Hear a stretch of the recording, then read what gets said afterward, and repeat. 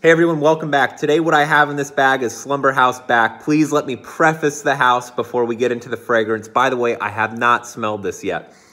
Slumberhouse is owned and created by Josh Lab, a perfumer. He was in a rock band. Allegedly, how he gets inspiration for his fragrances is Shroom walks in the woods and doesn't come back until his idea or inspiration is found. Set the lab on fire like twice. It's exploded once. Things get delayed, discontinued for years and years. I mean, absolutely crazy, but captivating, innovative smells. Just, I am so excited to try this. They're very expensive, but are just unlike anything else by the wackiest perfumer in the game, in the wackiest lab in the world that's exploded like 2 or 3 times. So anyways, here we go.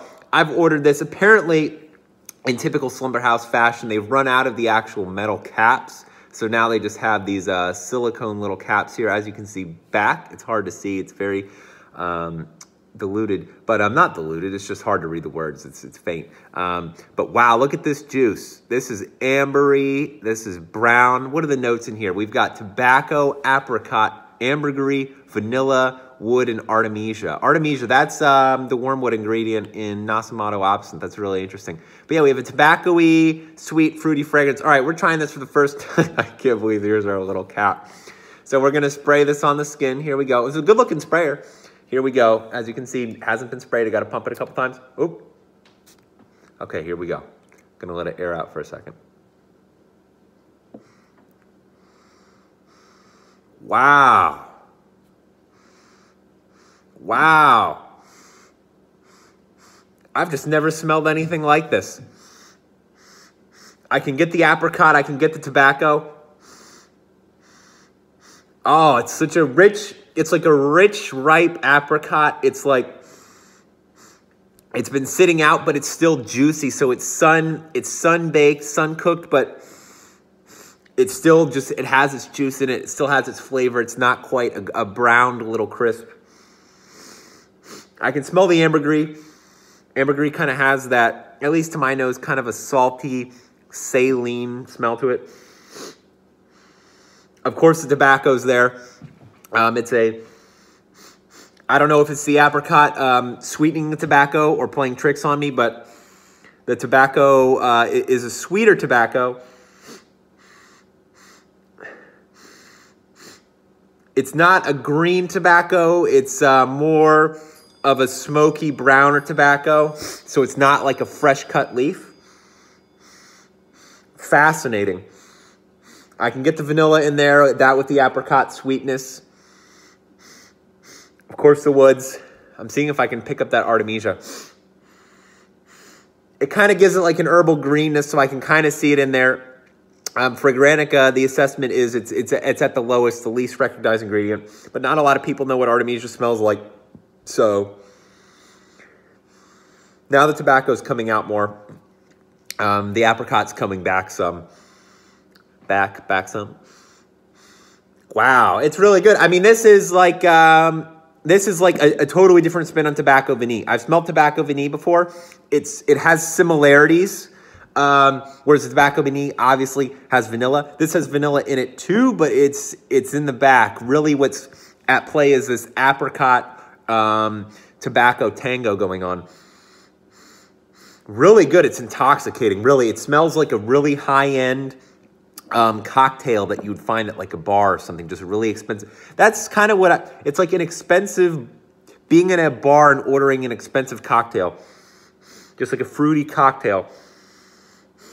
Someone likened this to stirring a Manhattan at a smoke bar, and I can see that.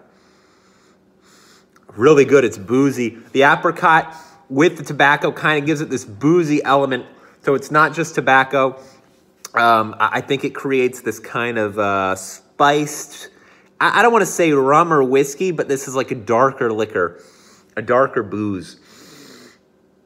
Really good. It's this boozy tobacco. I mean, honestly, I've smelled Maison Margiela Jazz Club before. This is what Jazz Club wishes it was. Really. I mean, I smelled Jazz Club and I understood what they were going for. This, Jazz Club wishes they could be back. Man, that's really good.